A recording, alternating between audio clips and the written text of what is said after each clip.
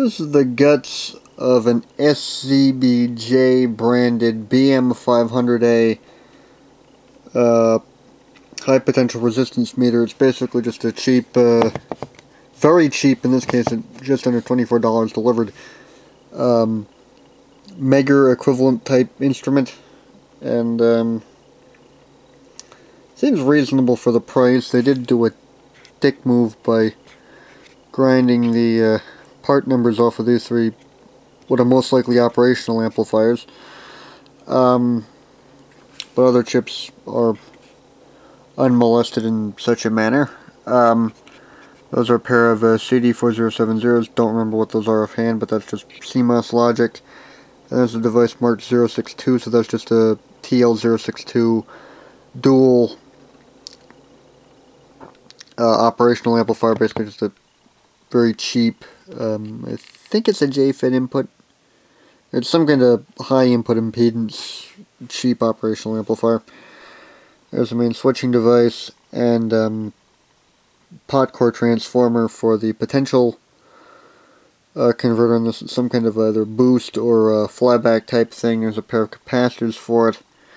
This thing is rated to go up to 1000 volts, and those are both only rated for 100 volts, so those will probably get replaced. I think I have some 630 volt 100 nanofarad capacitors. If not, I have some stuff I need to order from Digikey anyway.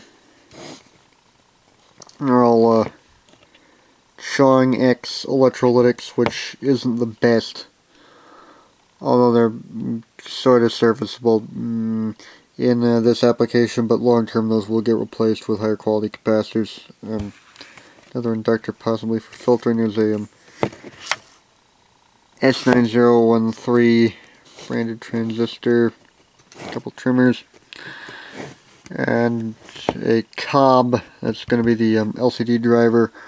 Although it looks like the dual footprinted it for a 50 mil pin pitch QFP or PLCC or something. Well, the PCB is marked BM500, and even though this is a BM500A.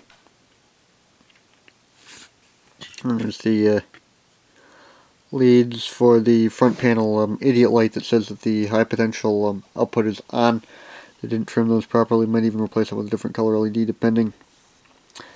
And these two pillars are a bit cracked because they didn't use any brass inserts, but for the battery door they did use a brass insert in the plastic, which is a good touch.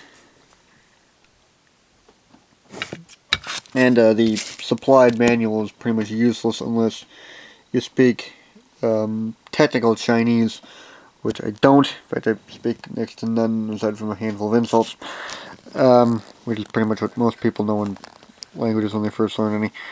But pretty much the device under test is connected across the line, or L, and earth, or E terminals, I'm guessing, although they also have a thing G for ground, because yes.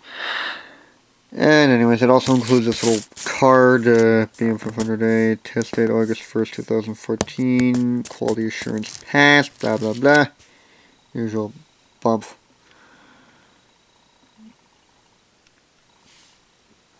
But yeah, it's what it is.